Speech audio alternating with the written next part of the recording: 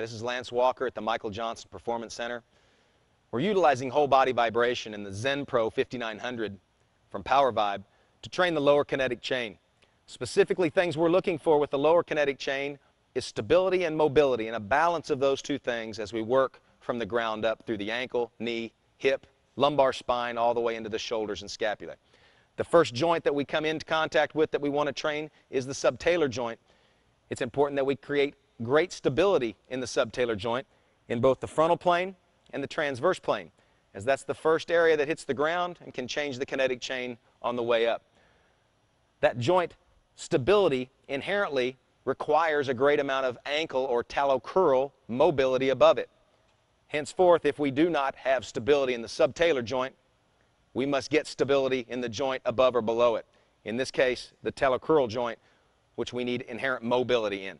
So training the subtalar joint stability is a great way of not only improving proprioception, improving the kinetic chain as it functions above, but also helping improve mobility in the talocrural joint, a very common problem in most athletes that we train.